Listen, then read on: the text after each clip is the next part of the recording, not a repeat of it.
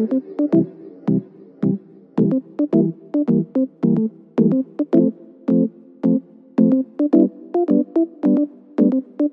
listening to Season 2 of Teaching Yoga, a podcast by me, Cora Giroux.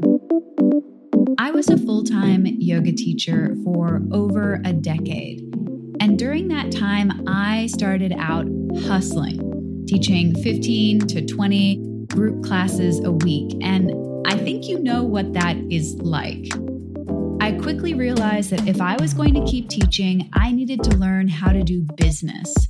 But not just any business, one that was ethical and aligned with my values, but also supported the lifestyle that I craved. Flash forward to 2014, and I had built a six-figure business for myself running yoga teacher training. In 2016, I partnered with a few other yoga teachers and bought a yoga studio. In 2019, we bought another one. Then at the end of that year, I left the studios and my teacher training business behind to create an online business mentoring yoga teachers. If you want the inside scoop on how I made a reliable living from my craft, I share it all in my new weekly video newsletter called The Practice. Because just like yoga, creating a sustainable business requires consistent, inspired action. And after over a decade of being self-employed, I have a few ideas to share. You can sign up right now for free and get a new video filled with actionable strategies for building a sustainable business in your inbox every single week just by signing up at coragiroux.com/newsletter. It's my mission to remind you that you are not alone. And I hope to be a resource for your life and work on the spiritual path, both in your teaching and your business. But for now, I hope you enjoy the show.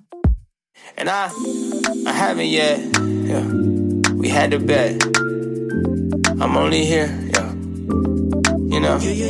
If you don't like this music, then don't be listening to it. You know, I'm just a dude that you know, or something similar. If you don't keep it real, can you... Hello, and welcome back to another episode of the Teaching Yoga podcast. In today's episode, I talk with M. Camellia all about collaboration as a business structure. But before I get into a little bit more about what Em and I speak about in the episode, I just wanted to remind you, in case you didn't hear last week, that we are now opening up applications for the October and even into 2022 intake of Lost to Launch. In the last couple of weeks, Lost to Launch has been accredited with Yoga Alliance, and if you meet all the requirements in the course, you will be eligible for 50 continuing ed hours with Lost to Launch. We're also calling it Business 101 Yoga Teacher Training. And if you are interested in developing your own business so that you can create something truly sustainable for yourself and your family, and you're just getting started, Lost to Launch could be a great program for you. We talk all about how to adopt a business mindset, to get really clear on who it is you're serving, your ideal student, and why you want to work with them. And then also how to put marketing and testing in place so that when you do release a product or a service, you have a really good sense of how to gauge its success. And hopefully you'll have a lot of information already established so that you can create something that you know is wanted and needed for your people. So if that is something you're interested in, we will have our next intake in October and then in March and August of 2022. We're taking students just on an application basis so that we can make sure that we serve exactly the right people in our course. So if you're interested in applying, you can head to the link in the description and you can get that started. We're already reviewing applications for October, so if you're into it, I highly recommend that you get onto that ASAP. Okay. So today, fun, especially off the back of last week's episode where Janessa and I speak about conscious capitalism. Today, Em and I talk about an entirely different way of doing business. But before we get into that, let me tell you a little bit about Em. So Em Camellia is an experienced registered yoga teacher, 200-hour, and a Yoga Alliance continuing education provider, just like what we do with Lost to Lodge. They are a fat, queer, non-binary yoga teacher and accessible advocate in Washington, D.C., called to create profoundly inclusive spaces for self-inquiry and the inward journey by integrating spiritual teachings and accessible, trauma-informed movement practices with the spirit of social justice. Em believes that the goal of yoga, as of life, is collective liberation, and in turn challenges contemporary yoga practitioners to dismantle oppressive systems and beliefs within themselves and society at large that hold us all back. They've been called a tour de force of encouraging radical self-love and listed among the top thinkers and activists in the field of body positivity. In addition to teaching group and private yoga classes, Em offers workshops that explore queer identity, body image, desire, pleasure, and agency. They champion diversity and equality in the yoga industry as a member of the Yoga and Body Image Coalition leadership team. They continue to serve as an expert advisor on diversity, accessibility, and ethics for Yoga Alliance Standards Review Project, and currently work with Accessible Yoga to bring their teacher training and conferences to an ever-growing list of cities internationally. Em is described by students as welcoming, intuitive, and adaptively challenging teacher. Peers and mentors describe them as highly knowledgeable in their teaching, dedicated in their personal practice, and committed to their students. Em's classes often include functional movement practices alongside more traditional alignment-based postures and flow elements that link breath and body. Okay, so now you know a little bit about who Em is. Em and I in this podcast talk about their vision for their work in the world, why teaching non-asana-centered classes, non-asana-centered classes and workshops looks like, how having a niche early on allowed Em to find work as a teacher, how Em's career progressed as a teacher, and how having other yoga-related work aside from teaching, can bring more balance and stability into your career. How the Trans Yoga Project started, and why Em chooses to work outside of traditional hierarchical business structures. What it actually means to be an anti-capitalist business owner, because I was like, how do those things go together? But Em, gives a really great answer, I think. Tips for creating successful collaborations, and why slowing down can help to create a more sustainable business. Okay, I may have read all of that super fast because I have just had a cup of coffee, but I hope you enjoy this conversation with Em Camellia, all about collaboration in business. Hey, Em, thank you so much for coming onto the show today. Thank you. I am super excited to have you on the podcast. And just so that our listeners have a bit of an idea about the work you do, could you fill us in on the projects that you're working on currently? And then also the vision behind the work you do, or what motivates you to be doing this work? Yeah. Definitely.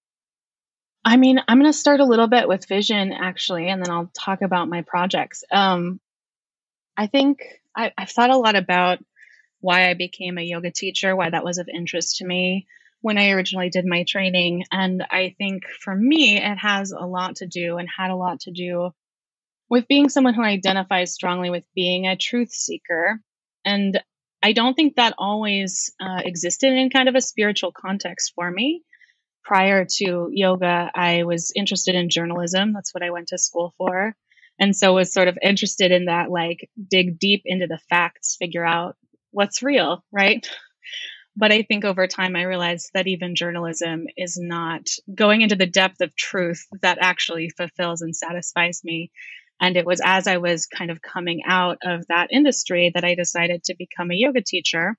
I had been practicing yoga for a while at that point, and was definitely a spiritual practitioner.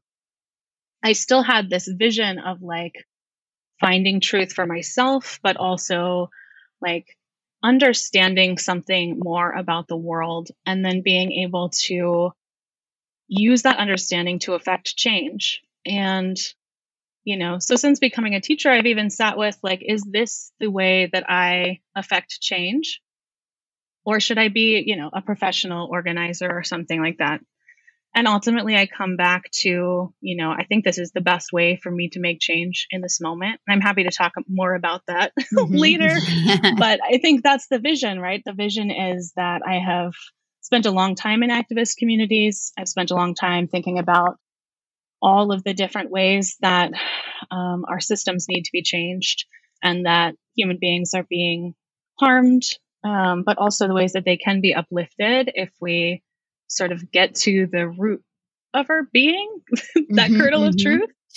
And I think we're most effective when we have tools like yoga to do that. And so that is why I do what I do. What I currently do is, I teach yoga. I am not actually teaching a ton of the sort of standard studio class, and not just because of COVID, but I'm really, because the root of what I aim to do, what my vision is with my work, is more along the lines of change making for the benefit of all humanity. And because so much of my experience teaching in those studio environments was about asana and really about fitness and bodies, and not necessarily about the spiritual aspect of the practice, it didn't feel like the best environment for me to be using the tools of yoga to create change. So I have a long history of teaching asana and teaching in studios. A long history. I mean, I've been doing so since 2016, but currently I'm doing a lot more along the lines of teacher education and also community education. It's not just yoga teachers, but yoga practitioners, students as well. And that's what I would call even the sort of public facing, non-teacher, student oriented work that I do is more of a education or discussion or sangha than it is, teaching just an asana practice for a studio, if that makes sense. Some of my projects currently, my big project, like the big new thing, is the Trans Yoga Project, which I started last year with 7 other individuals, and I'm still working with 6 of them to cooperate. And so that takes a bunch of time. I also work with accessible yoga, leading trainings, doing other educational events, and also supporting in a staff role. And then most of the actual other teaching that I do is for teacher training programs, or our sort of series workshops or more in-depth workshops rather than ongoing classes at the moment. Cool. So for someone who's also had a history of teaching in studios and then has transitioned away from that, I would just love to know, like, what does that look like when you're saying it's more of like conversation and education and more of like a sangha than an asana specific class? Like if someone were to come to something that you're putting on, is it like that you do some breath and movement and then sit and like have a community dialogue, or like what does that even look like? Yeah, for sure. I think it looks a lot like what you're describing. Yeah. Most of my events I don't schedule for under 2 hours. I like to have some time. I certainly do like to use all of the tools, right? So we'll do breath and we'll do movement and we'll get embodied as best we can. And usually I'll precede that with, in some scenarios, it's a little more like lecture. In others, it's a little more like Dharma talk, but like sharing of my experience with some theme and why I use the tools that I do to embody that theme or that lesson in life. So I'll share a little of myself and we'll do some kind of practice. We'll get grounded. And then frequently I start with some like prompts for consideration. And so we might sit for a little bit, maybe chat a little bit amongst ourselves as things come up, but also maybe journal, right? Or just think in silence for a few minutes and then definitely come back for discussion. And I really personally get a lot out of that because I get to continue learning and honor the part of myself that is student as well as teacher. I don't think that those things can ever be wholly separate. So I like to honor that when I am holding space as well to be both teacher and student at the same time, and to allow the participants to also, share what they have. They have wisdom, they have knowledge that hopefully the tools of yoga that I can offer them are giving them access to. And I really love to see what comes up when people engage in the practice, engage in contemplation, are in community, and then are able to sort of build the lessons together, right? Rather than me coming with a lesson plan and dictating it. Mm-hmm. More collaborative. Yeah, that's so cool. Can I ask another really practical question for my own benefit, but hopefully for also the people listening? Is this happening in person and on Zoom, or how does that go in terms of the functionality of it? It was primarily happening in person prior to the pandemic. For the last year or so, I have been a little bit more of in an incubator phase, building the Trans Yoga Project, focusing in a little bit more on the changing demands of the organizations that I serve because of the pandemic, moving all of those courses for these organizations online and that sort of thing. Big undertaking, of course. So it's been a period of incubating those projects, getting them out and launched. I haven't been doing as much even workshop teaching, honestly, for the last year or so. But yeah, typically my preference is to have those things in person. I'm excited for the days when we can do that again. But certainly I have held the space over Zoom, and I'm sure that I will again in the future, because that's an important part of access for me, that folks are able to come to things online. And that's just becoming clearer and clearer through the pandemic. Mm-hmm. Yeah, cool. Because I was when I was listening to you talk, I could visualize it in person perfectly. I was oh, wow. And then they'd look like that and they'd be doing this. And then when I was does that translate onto Zoom?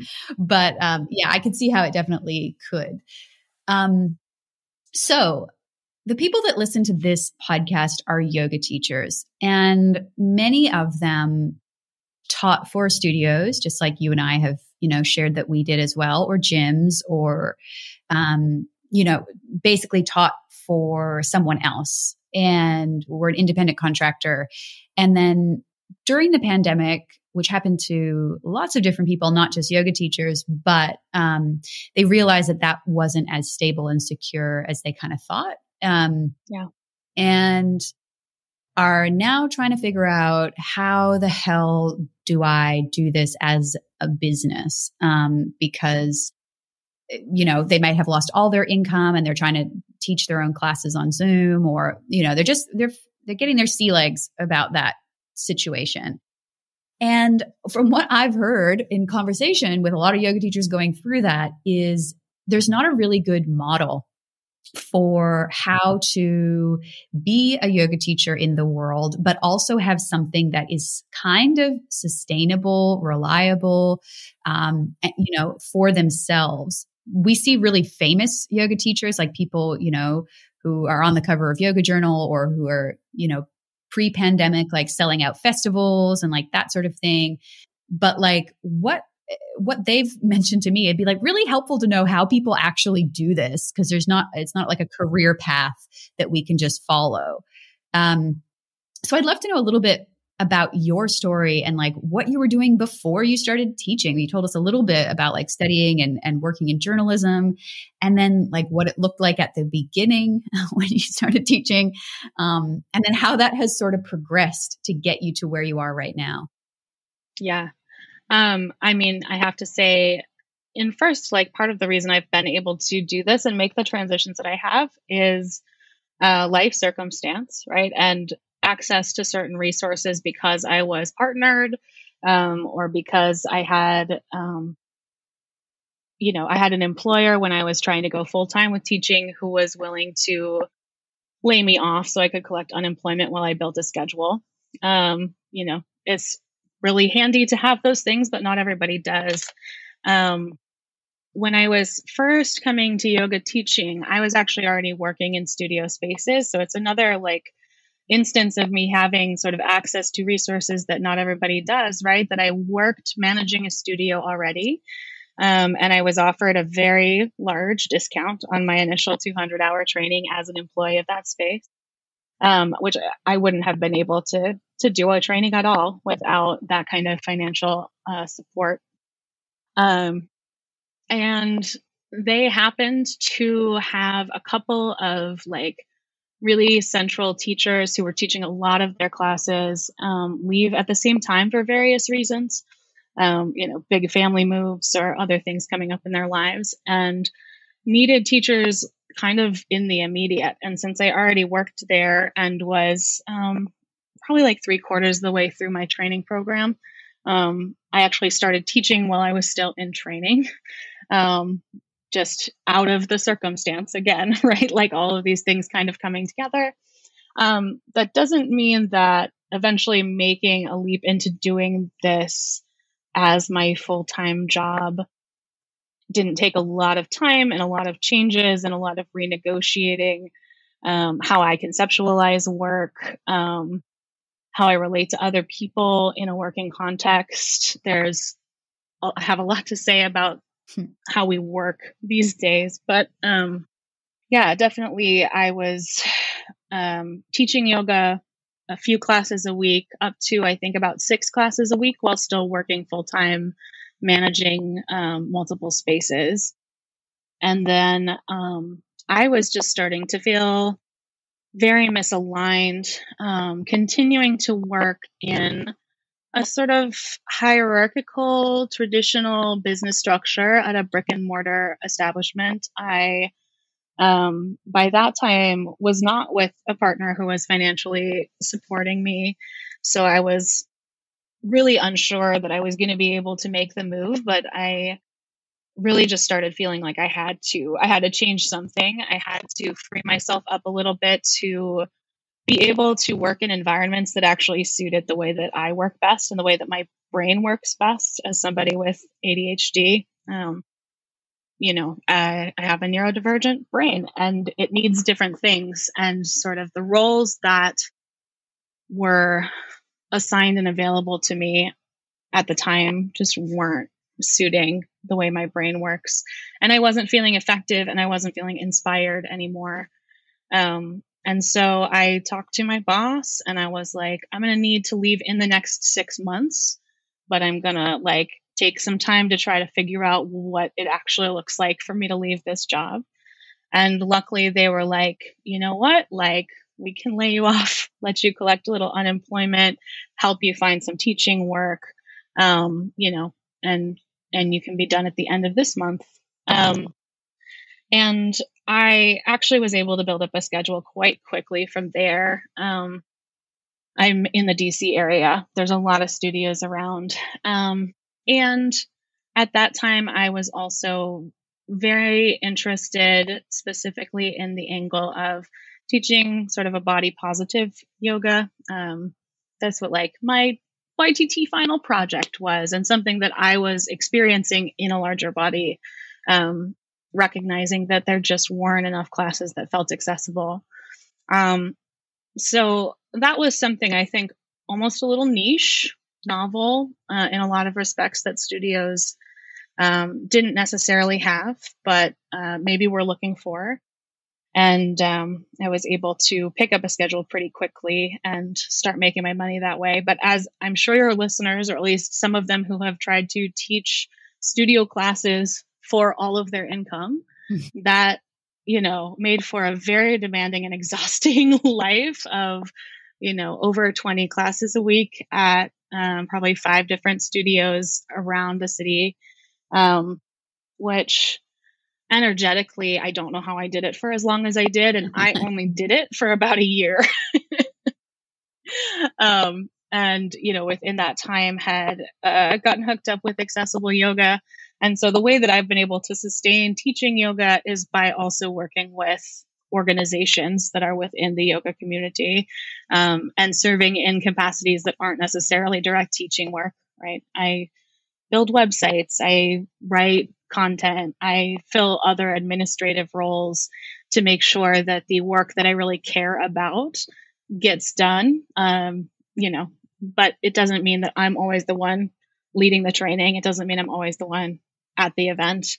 Maybe I am the one administrating registration for the event, which has allowed me to have a little bit more security around my income and a little bit clearer understanding of what my time looks like, which then opens up the possibilities of what to do with that time and with that reserved energy. And it's really within this context that I started to feel super inspired again. And I'm sure that was in part because I was working with other people and not just trying to build a solo business exclusively, but I was working with other people who were inspiring in and of themselves, but who also took on some of the work, right? It wasn't like just me running that business. Other people have a role in this.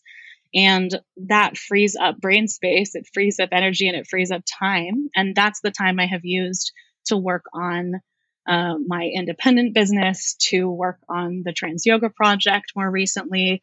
I'm trying to write a book. That's the time I'm using to try to write a book.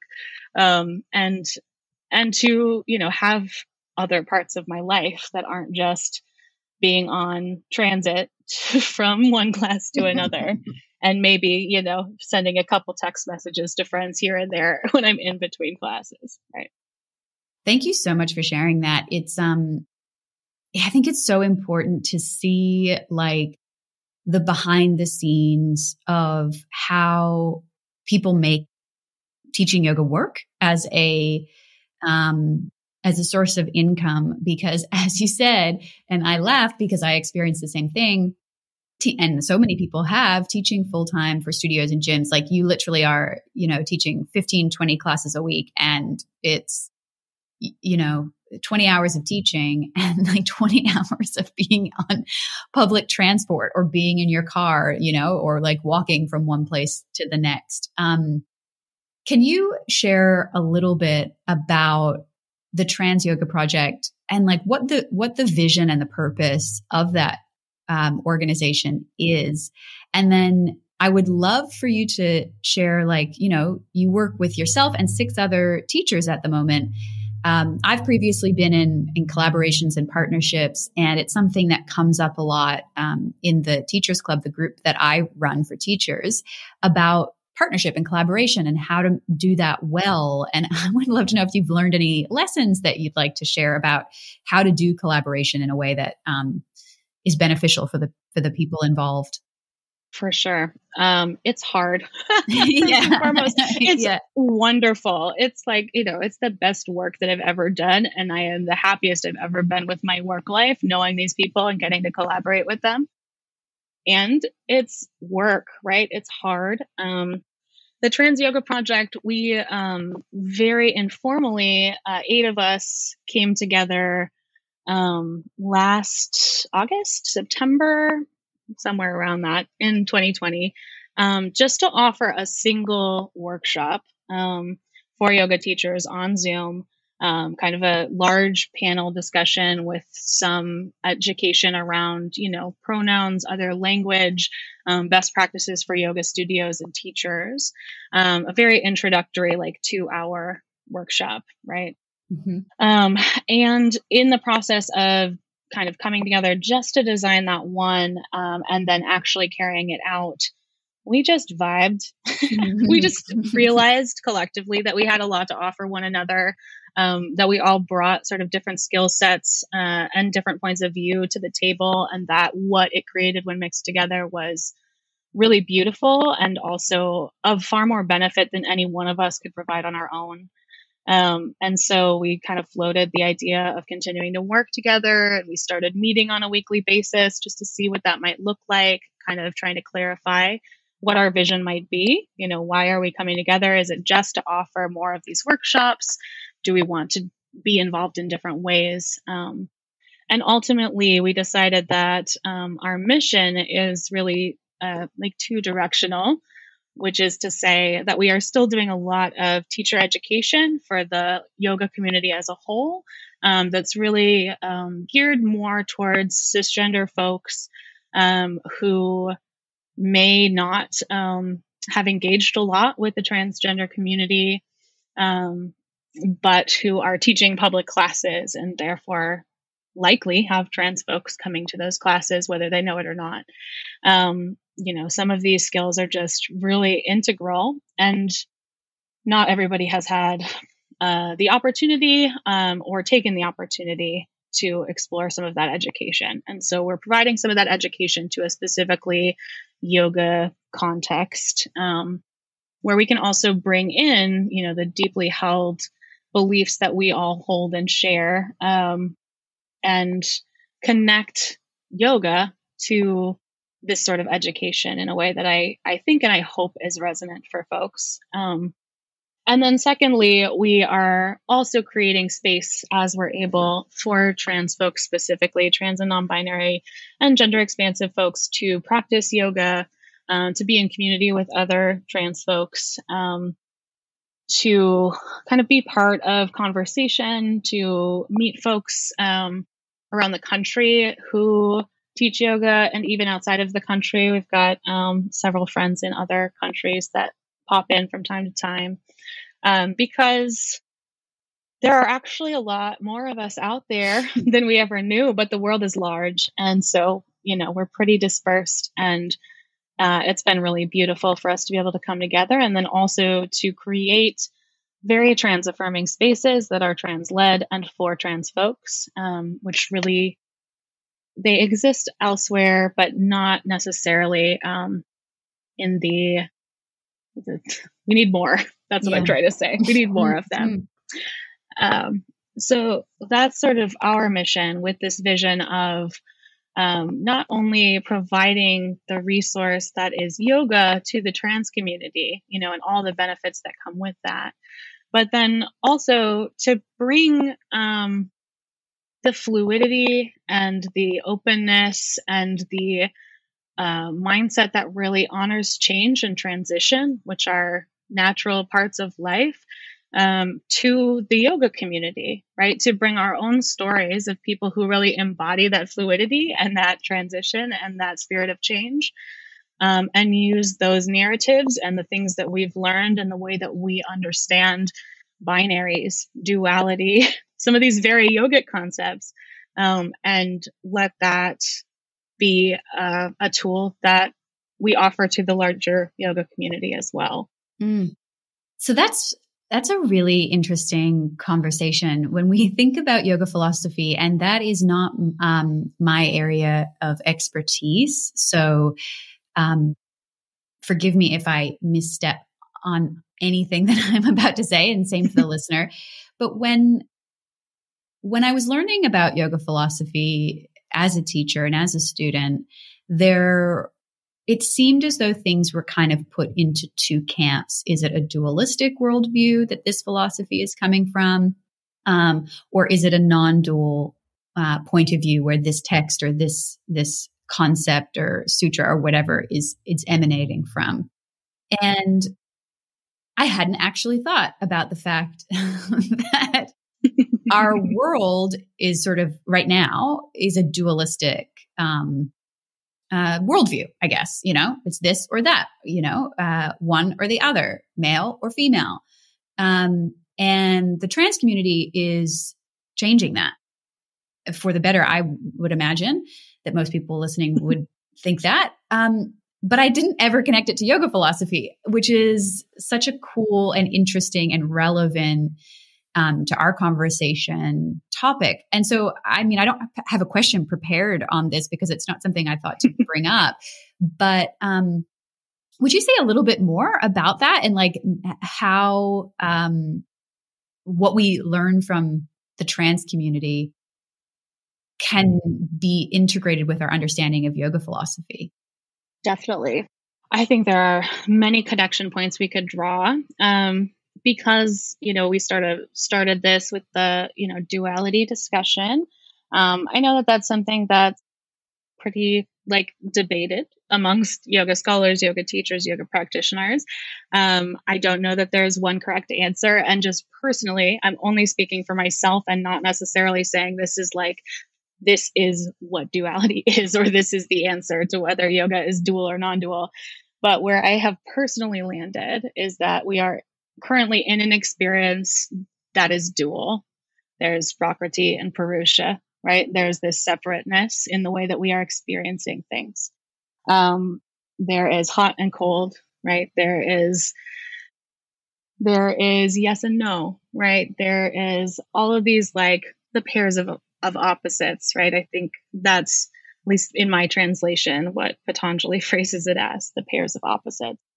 And my understanding is that we can actually use those dualities and also use the things that kind of break those dualities, the gray area, to more fully understand what a non-dual existence, what a non-dual state might be. And to me, that's the yoga, right? That's the part where we are trying to unify our understanding, unify with one another, understand that this isn't like my individual life, your individual life, our separate bodies, but that we are all existing on this continuum that's not necessarily even linear, that is maybe just one organism or no organism, you know? For me, being a non-binary person, I don't identify myself as male or female or man or woman, but I identify as someone who is all gender and no gender. And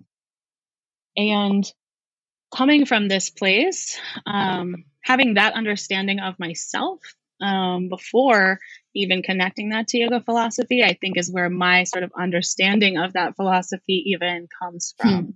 It's one of the factors that goes into it, that like we construct these binaries, I think, because we are copying the patterns that we are learning from our perception of the world that is dual. Mm-hmm. But that doesn't mean that that is the ultimate reality, right?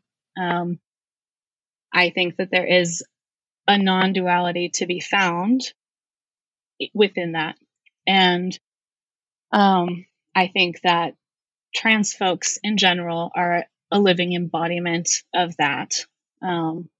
That we can be fluid, that there isn't necessarily a binary, even when that's what we have been taught and raised to believe, even then when that's what we think we see, right?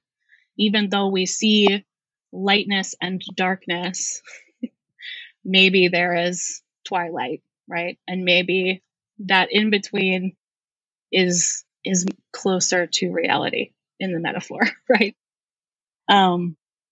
And so I think that experience personally informs how I understand yogic philosophy. And I think then like the yogic philosophy as I've been taught it also affirms some of that for me and broadens my understanding and takes it out of my personal life context and helps me understand it as it might apply to others and their understanding, which also helps me be in relationship better, right? Be a better teacher, student. Mm-hmm. Be a better partner, be a better colleague. Yeah, I think whenever we think in black and white or binary terms, whenever we try to solidify a division, that is precisely when we then open up the possibility of creating a hierarchy. And that is what we have tended to do as humans over time, right? As soon as we perceive a division, we create that division. Instead of questioning our perception, we take it as truth and we institutionalize it, and things perpetuate and snowball from there into all of these horribly oppressive systems and hierarchies and power structures. Yeah.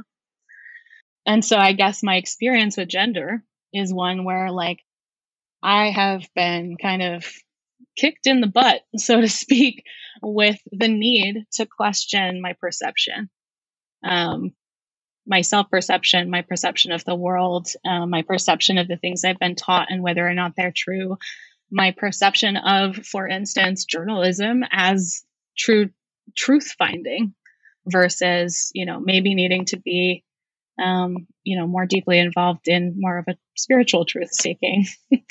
It changes everything when you have to question everything. Seems like it's it was a catalyst in your life for reevaluating, my words, not yours, the world as you know it. Yeah. Taking the assumptions that were, so embedded that we didn't even know they were assumptions. They were just part of the situation that we were in. Like the fact that journalism is truth seeking, that's an assumption that I think that a lot of people are now questioning and learning about, other forces that are in play in that world. There's so much you've said that I would love to pick up on, but I feel like I don't know if I'm adept enough in my understanding of yoga philosophy to go there. So I'm going to ask a question that is a lot more basic. And that's around bringing it back to being in collaboration, because as you've said, when we have these binaries, they often turn into hierarchies and I've, I don't know if you know the work of Theo Wildcroft. Do you know? A little bit, yeah. Yeah. She puts a different sort of organizational structure on how, like a different way of how things could work, which is more horizontal than hierarchical.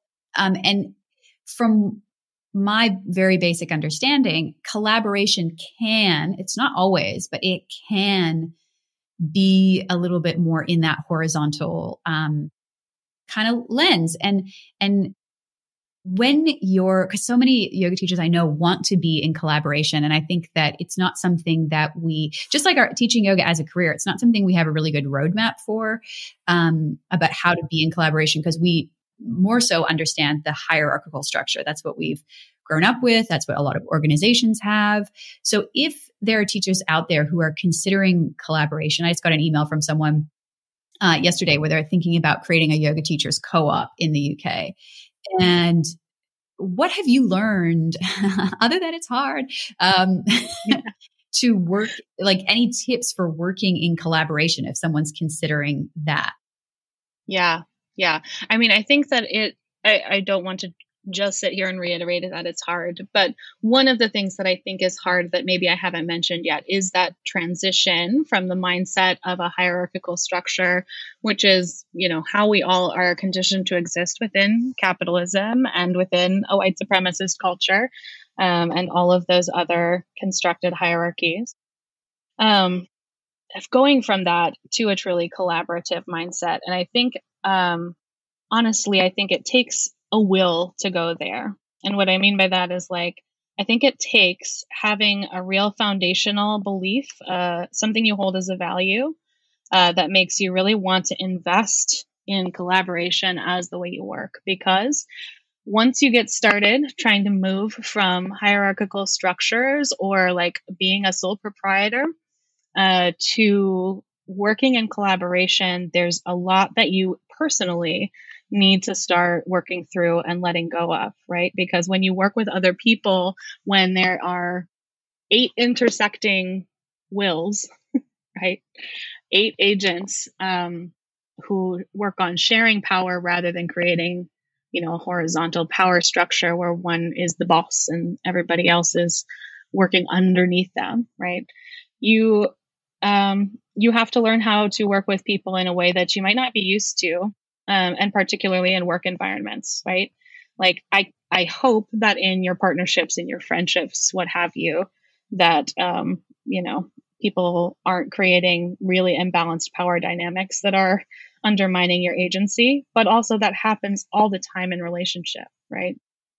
And there are a lot of things that kind of come in as echoes, even with the 8 of us who, part of why we wanted to stay working together was that we shared this value of non-hierarchy, not constructing a hierarchy among people that are inherently just as valuable as one another. it comes up all the time. Like we still have to be vigilant with ourselves and also hold one another accountable to not accidentally recreating the power structures that exist outside of ourselves. And sometimes that takes a lot of humility, definitely a lot of willingness to be called in, called out, what have you, but like to be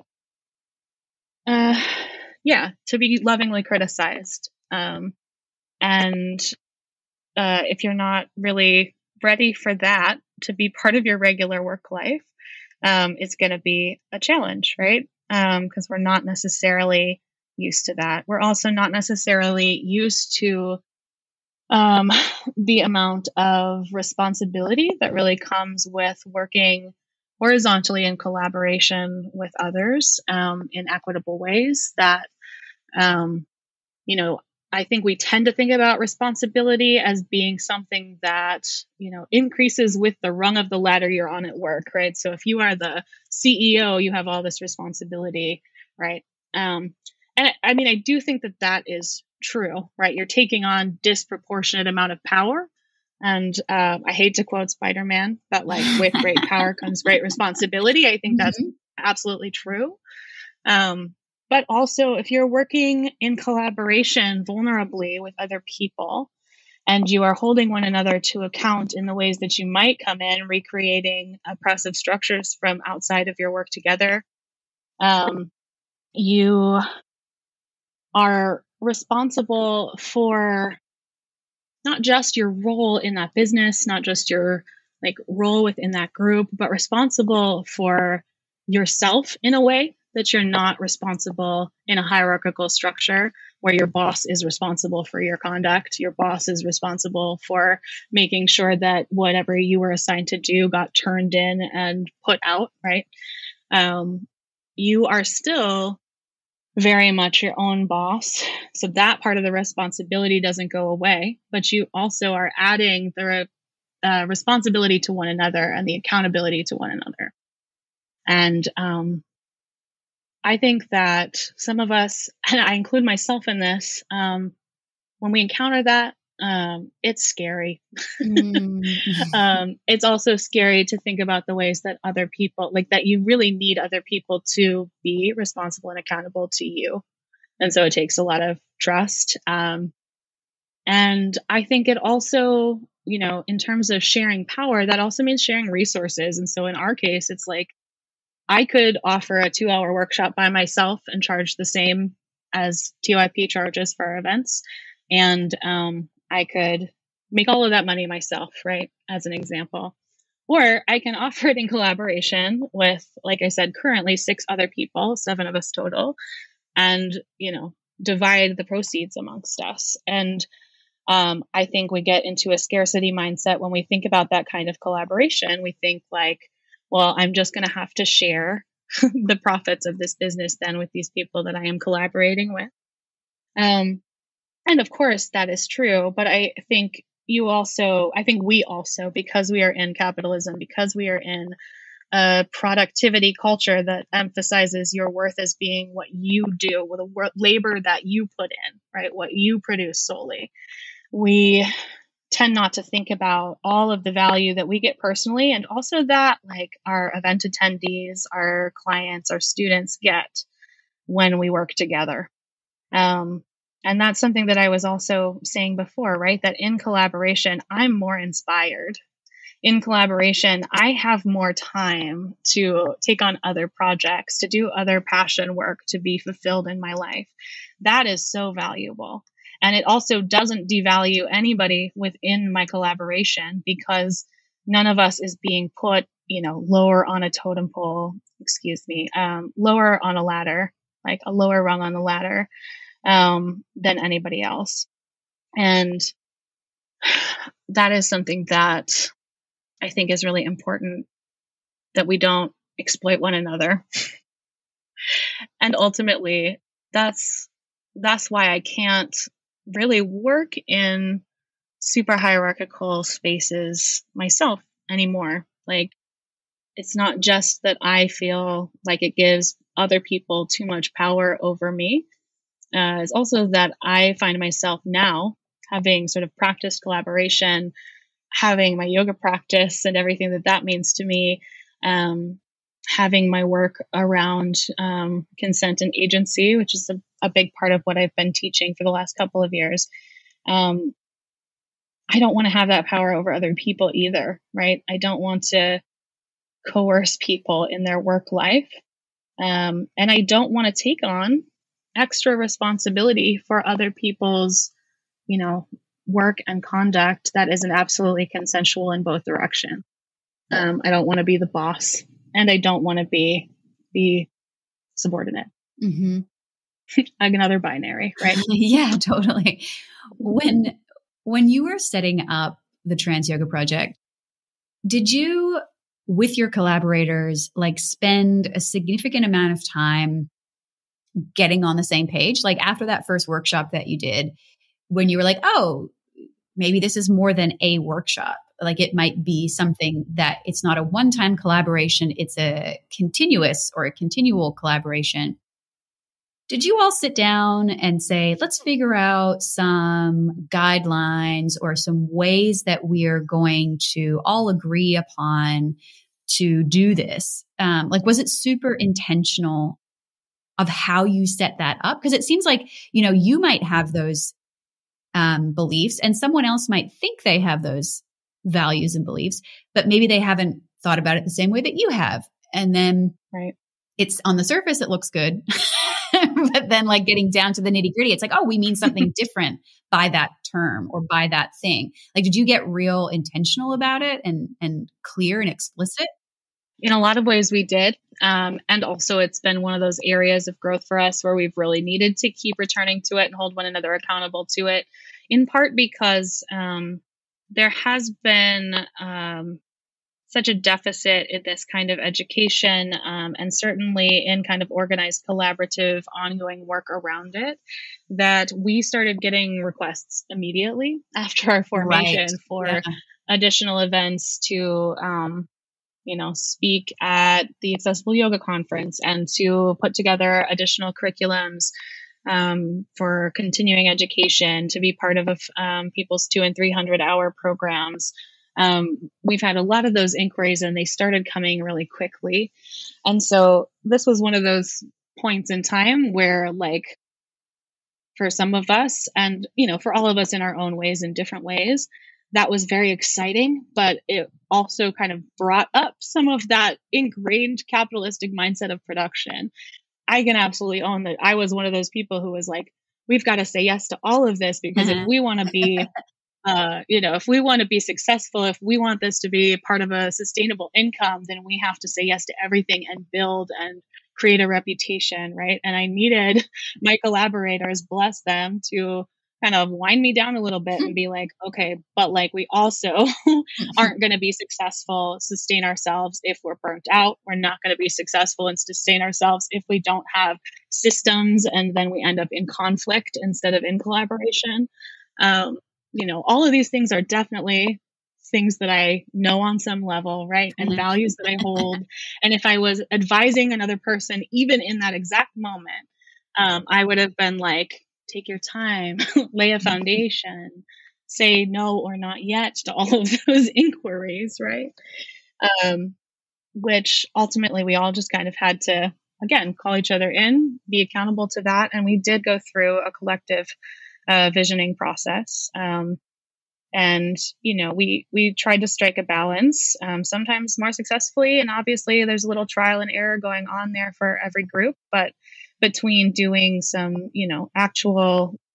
not actual work, it's all actual work, but doing some income generating work versus doing our internal work.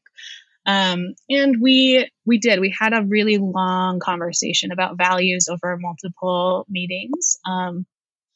And we did multiple facilitated exercises by different members of our group to really hone in on what our core values were as individuals, and then to be able to kind of list them independently and then see how they matched up, and then have little more clarifying conversation around what that meant to each of us. When we saw a value that we all held on that list, we could really talk about how does that value then need to be embodied not just in ourselves and our individual conduct, but by our group's conduct internally? What does that look like when it is codified into a policy or a decision-making model, right? And into what we create as well, right? Into a course. What does it look like when, that value of non-hierarchy is built into every facet of what we're doing here together? And that does take a while. And I would recommend to anybody who's looking to work in collaboration to make that a priority before you get too excited about starting any project. Not that it's bad to have that excitement coming in, but like before you just start throwing yourself into hours and hours of work on generating something, to really sit down with yourself, list your core values, maybe meditate on that, see what else comes up, and then have your collaborators do the same, come together, see what the overlap is, also see what's not overlapping. And maybe you'll find that like, actually your collaborators really do hold that value and they just put it in a different term altogether, right? Or that it didn't come to mind when they made their list, and that's totally okay. But if there is a true point of conflict, that's good to know in advance and to discuss in advance. Even if you're all excited about the same theoretical work, doesn't necessarily mean that you all want to go about that work in the same way, or that you will be aligned in how you all want to make decisions, or what you want to prioritize as a group. And I think that just as my collaborators, reminded me, and as I have reminded them from time to time as well, that you need to have the group for the group to do any work in the world, right? And that deserves just as much energy as whatever you're trying to produce. I really think like just as much energy. We spend parts of our meeting just in practice together. We spend time just being silly with one another, and social with one another, and maintaining relationships just like you would in other settings, right? Like your marriage probably isn't going to work if you never invest in keeping that relationship healthy and invigorated, right? And put some energy into it. I think it's the same with business collaborations. And certainly then that also is part of the work where you need to be able to maintain those relationships and nourish them while also holding boundaries. And that's like a whole nother topic that we could discuss for a whole nother hour. But I think what I am ultimately getting to with the collaboration piece, though, is that it is a lot of work, and sometimes it's a lot of discomfort in getting out of your old patterns. But the energy that you put into that is, it is met with the returns that you get from that work. I have throughout my life transitioned from somebody who, felt like everything was too hard and really wanted it all to be a little easier, to being somebody who is like, if this isn't challenging something within me, I am not growing. And I want to be growing always. I want to be sustainably uncomfortable most of the time. Not in a way that's like actually causing harm, but in the growing pains kind of way of like, if I'm not being made uncomfortable, then I am not challenging the deeply ingrained beliefs that I'm holding on to that are holding me back. Like I say, I'm holding on to, but I think they're actually holding on to me. Right. This is so good. And I think what you've shared will be really, really helpful to people considering entering into collaboration, because as soon as you add more people, it's more complex. And I don't think that's a bad thing, but it's just something that does take time and care and consideration. And, one of the lessons that you mentioned that I'm also learning is that for something to be sustainable, you probably need to slow down and give yourself time to set up that foundation. And it makes inherent sense if it's like, You're not going to build something sustainable, super rushed and quickly and everything. It probably would take time to do that. But I think, as you've mentioned, we have these ingrained habits and patterns and beliefs that kind of are operating behind the scenes without us even knowing. And it takes another person or a situation or experience to bring that to light for us to question it. And is this something that I really want to keep, or is this something that I want to shift or change to something that is more aligned and conscious with what I want to do? And that kind of leads us into the next question I have, which is just something that I have been, ping-ponging around in my head for a long time. And that is capitalism and business. So just for your, awareness of where I'm coming from, the listeners already know this, but I have been self-employed since I was 23, and really figured out that meant I had a business when I was like 25 or 26. And that's like 10 years ago. So I have been in this, working for myself, running my own business. At certain points, I owned a few yoga studios. At other points, I owned a registered yoga school that was training teachers. And unintentionally, but I'm not mad about it, that foray came into, or that sort of led into me educating teachers on business, which I didn't ever anticipate. I studied psychology in university. I thought that I was not capable of doing business. I'm not a numbers person. It's not where I was naturally drawn to, or felt like my skill set was naturally sort of leaning into. But I've landed in this position where I'm teaching people how to run their own businesses and how to understand business and all of that sort of thing, yoga teachers. And then there's a lot of people right now talking about being anti-capitalist. And part of me understands that, because there's a lot of fucked up shit that happens. Like, very simple, not simple, but very obvious stuff like fast fashion, or the way large corporations, are exempt from certain legal ramifications so that they can pollute the environment. And, those sorts of things where it's like capitalism gone bad. And you're like, wow, this is a huge problem. But then on the other hand, I'm like, well, I teach business. So am I promoting capitalism?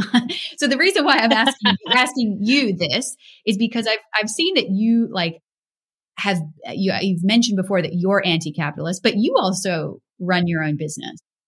And so I thought you might be a really good person to help me out with this quagmire that I'm currently in. What are your thoughts on that?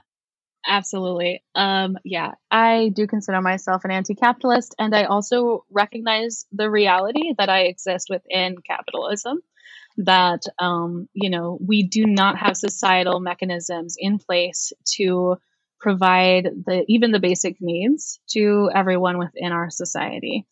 And, that includes me, right? Nobody is gonna hand me food and a house and like the other basic things that I need, nor the things that I want. I wish that were the case for all of us, not just for me, but it isn't right now. We don't have the systems and structures in place for that. We have capitalism.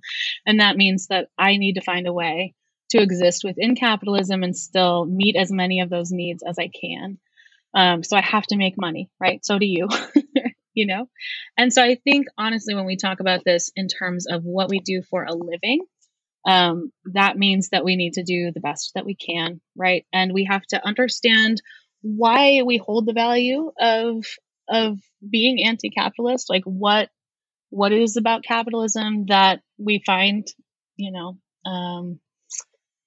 abhorrent is the word that comes to mind for me, yeah. But in opposition to our values. And we need to start from that place and say, if I didn't exist within this capitalist structure, then I would do this with my time, right?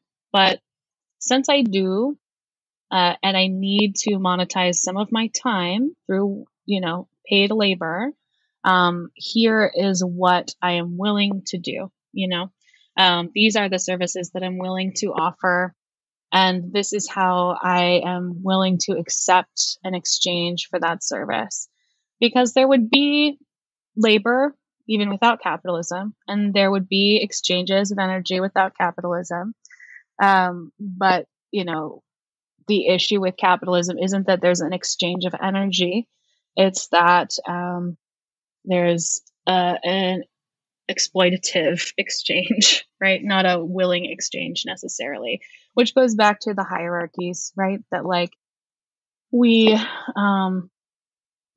build these structures into our businesses of like there's a boss and then there's employees, and maybe there's several tier of employees, right? And then we assign literal value to that person's time and energy in the form of dollars, right? We say, if you are flipping a burger, your hour of life and the energy that you expend in that hour is worth, I don't know what it is everywhere, but like, $7, right? If you are, thinking big picture and you are directing an organization in terms of overall, what am I trying to say? Like a vision, and, you are a CEO or you are a creative director or whatever, like then the hour of your life and the energy you're expending within it is worth this very different dollar amount.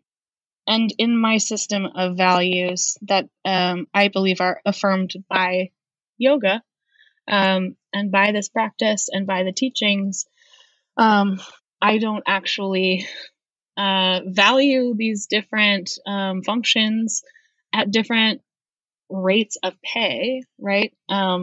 Everybody is using up an hour of their life if they're working for an hour, like that time, like your life, your time on this planet is one of the most, like, for me, it's like the most valuable thing that I have. Like it is the thing that is actually finite in terms of how I'm experiencing this dual world right now, right? Like I will die someday.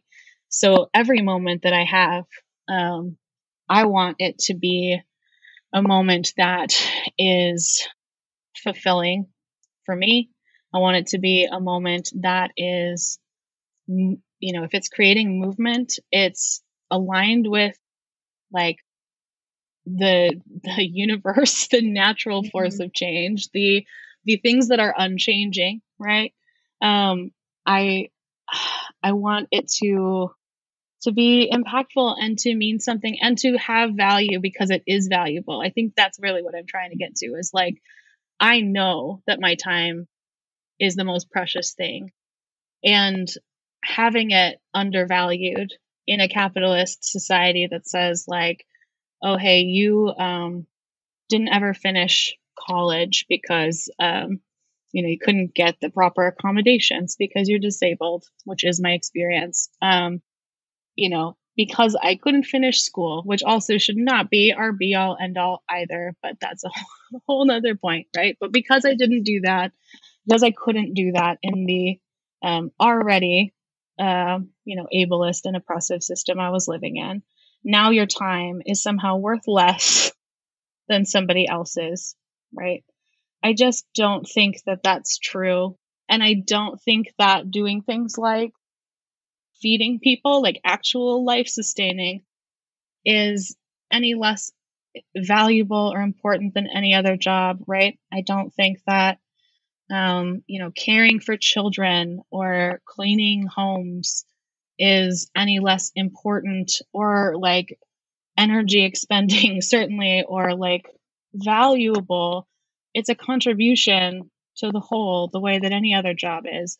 So I know I've just gone on and on this tangent and getting back to your original question, right? Like I don't ever want to put a dollar value on somebody else's life, like, or even a part of that life. I don't want to put a value dollar on a minute of their life. And that means that I can't be a boss. Like in my system of values, I can't be a boss, but I do still need to exist within capitalism to the point that I can survive. So for me, that means that I work collaboratively. I work in as horizontal a structure as I can. I educate myself about power dynamics, and I work with people who are willing to be in sort of that communicative back and forth relationship where we are co-teaching and co-learning and co-producing and sharing, the kind of social power, at least insofar as it's within our space, to the best of our abilities. We are also sharing the resources that our business has, and then we're sharing any profit that comes in, because we understand that even though, for instance, my role within TYP is working on communications projects and somebody else's role is working on administration, that even though out in our kind of general economy, right? Like if you went to a hierarchically structured business, I bet your marketing director is making more than your administrative assistant. Mm-hmm, mm-hmm. But why? Both of these take a skill set, a really valuable skill set. They're both integral to running this business. I could market the shit out of our events, and if no one was answering emails, if no one was taking care of the rosters, then we still would not be successful. It takes all of us to make it work. And so we try to orient ourselves within that collaboration into roles that are fulfilling for us, that use our skill sets, that we can opt into. No one is forced to do a job that they won't voluntarily do. And if we had a role that really needed to be fulfilled and no one in our group was willing to do it, that's when we would probably start looking outside of ourselves. But if we added anybody, they would be a full member collaborator, and we would go through a whole process of onboarding and empowering that person with, every single thing we know, all of the context up to date, the recordings of our meetings if they wanted to watch them, right? All of the notes that we've ever taken, all of the final decisions and documentation that we've ever made, to make sure that they weren't coming into a situation where they had fewer resources by way of not having all of the information that the rest of us have about what we're doing. Yeah. And what we've decided and how we're operating. And so in terms of folks, running their own businesses, I don't think business per se is capitalism, right? Doing labor, performing labor is not inherently capitalistic. We still need to do labor in other economic systems or we won't survive, right? But it's about the way that you value that labor. And so shifting that mindset, right, to one that is more in line with our value of non-hierarchy, our value of that innate spirit that is within all of us, that is essentially the same, that is essentially oneness, that is essentially non-dual, maybe, if we want to go there. There is no natural hierarchy to that. And so I'm not going to construct one that's going to devalue, dehumanize the people that I labor with. And that's the difference, right? It doesn't mean you can't have a business. It doesn't mean you can't make money and sustain your life and sustain yourself, sustain your community. It just means that you come to it with a different set of values prioritized. For me, that, definitely looks like horizontal structures. And even where I work in somewhat hierarchical structures, which is still the case, in some of the organizations that I work with, there are, power structures. But what I ask in those situations for my own well-being and for, the accountability of everybody that I work alongside and with is that we communicate about those power structures. And we have, built in time to be in conversation about the ways that, decisions that are coming from folks higher on that ladder are actually affecting the folks who are not in those decision-making roles, right? And, encouraging mechanisms for input from folks who might work, for someone else. When I consult with studios, which is part of what I do as well, just some equity consultation in particular.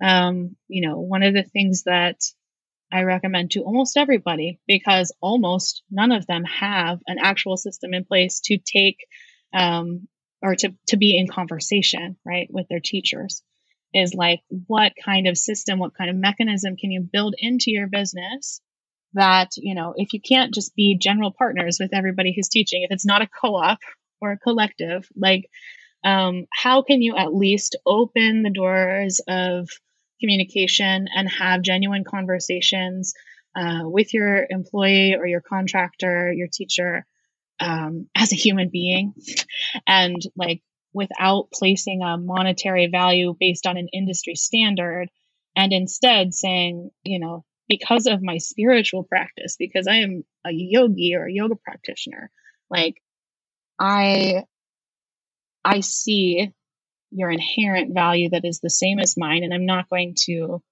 hold power over you that's afforded to me by institutions, and that is not, innately mine to claim.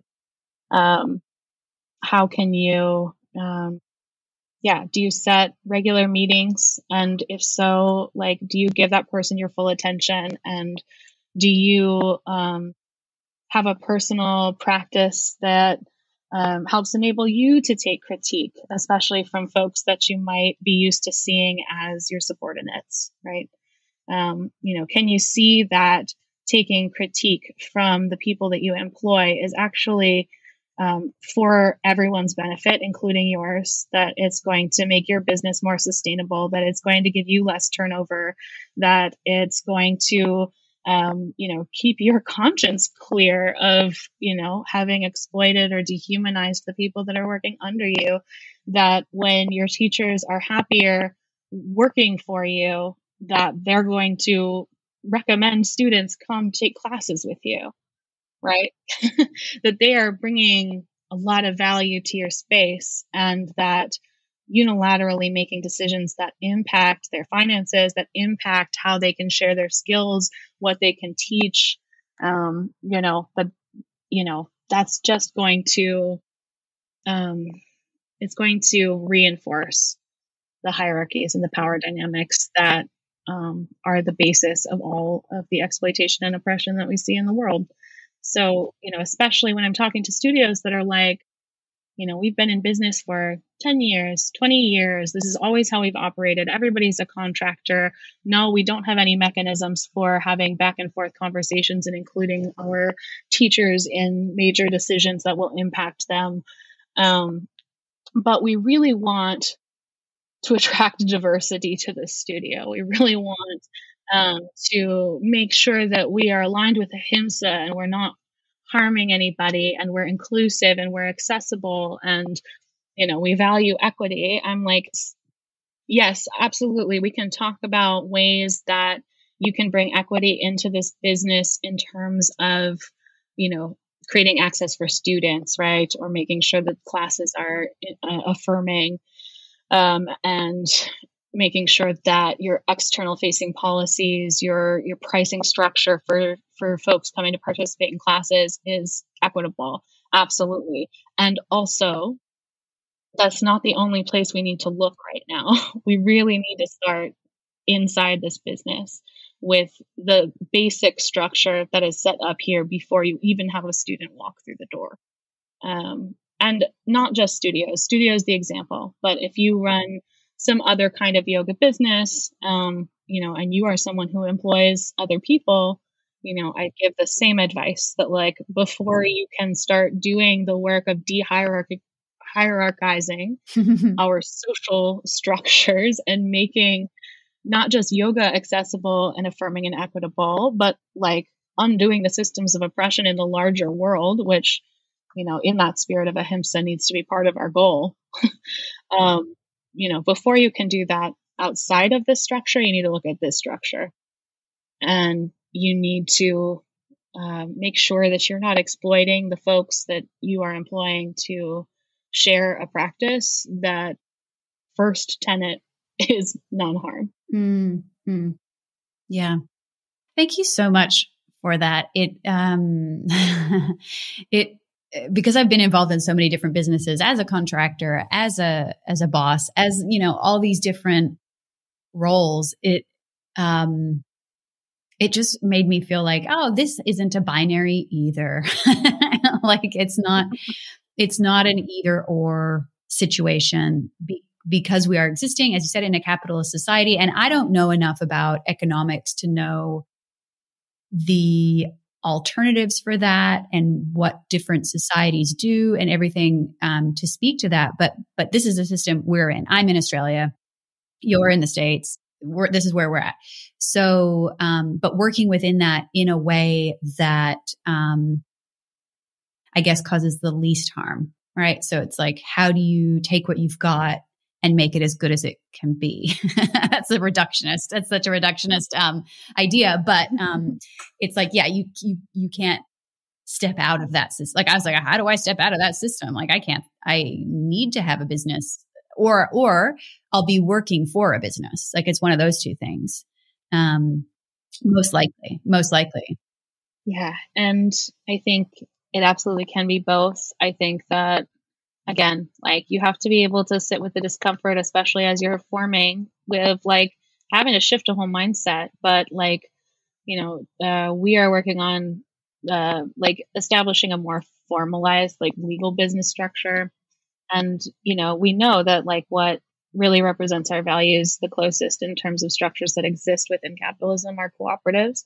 And so the folks, you know, who are talking about a co-op in the UK, like that, go for it. I think from my view, you know, and the research that I have done on similar subjects in terms of business structures that can exist right now without like major revolutions to change our economies, right? You know, get as close as you can. I think part of ahimsa is not just like avoiding causing harm, but working at active harm reduction. You know, and so for me, that looks like not just responding when your teacher's like, actually, you're underpaying me and I can't pay my bills. It looks like building that in, like taking the time, even without, even before you talk to whoever you employ, to be like, you know, how could I take some of the hierarchy out of my pay structure? How could I take some of the hierarchy out of the policies that we have here? How could I really step back? You know, it's the same advice I give teachers in terms of the power dynamic in a class with your students, right? Like, do less of what you think of as teaching is my primary advice, you know, and work on holding space for everyone's humanity and everyone's, you know, different experience of being human and everybody's different experience in their own body. Like, there is no way for you to know somebody else's experience or body, really, you know. You can see what's on the surface and that's it. And that's not enough. So, you know, I think we give ourselves too much power when we believe we have expertise about other people's bodies and know what's best for them. I think, you know, we can absolutely share what we know with students who are seeking that. But there are ways to do so that don't disempower students or perpetuate that same like teacher over student, boss over employee kind of hierarchy. Right? And I feel like I could talk to you all day, and I probably could, but I want to be respectful of your time, especially because I know you've got something else you've got to be at shortly. So I would love to ask you just one last question, which you can take in a totally like, you know, serious and deep and meaningful kind of way, or it can be totally lighthearted. Just go with whatever strikes you as your sort of first thought. But could you finish this sentence? If you really knew me, you would know. If you really knew me, you would know that puns are my love language. What? What is your love language?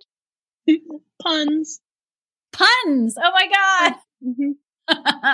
Yes. Do you have like a catalog that you've saved, or people sending them to you and like anything like that? Like, do you have like a pun library? Oh, I don't have a pun library per se. I just know that that is the way my brain likes to work with language. And I find even the worst puns to be hysterical most of the time.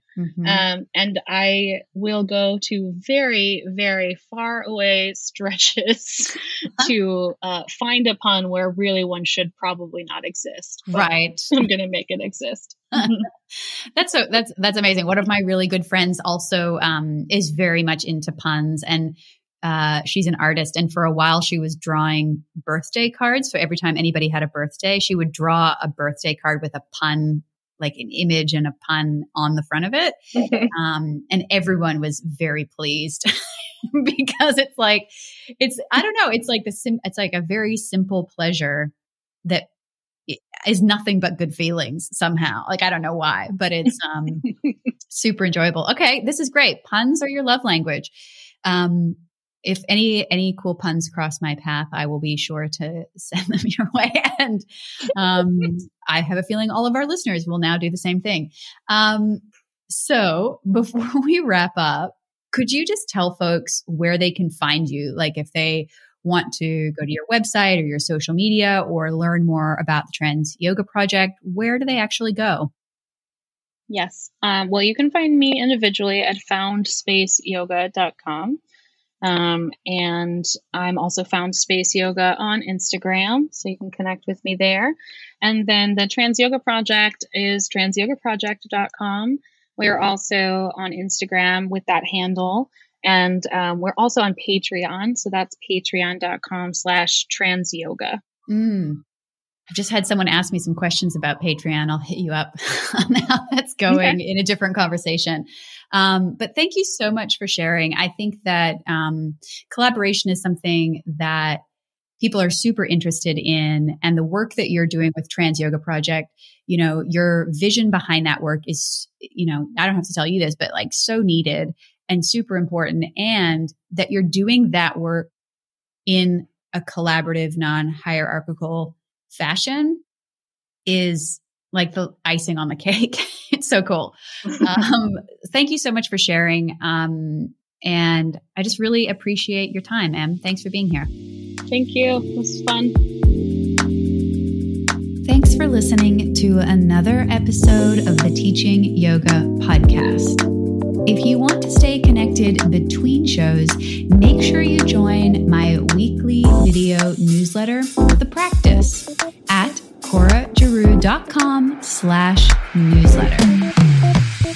If you don't keep it real, then you go somewhere but here. Cause you know we're only losing control just for a minute. If you don't like this music, then don't be listening to it. You know I'm just a dude that you know, or something similar. If you don't keep it real, can you go somewhere but here? Cause you know we're only losing control just for a minute.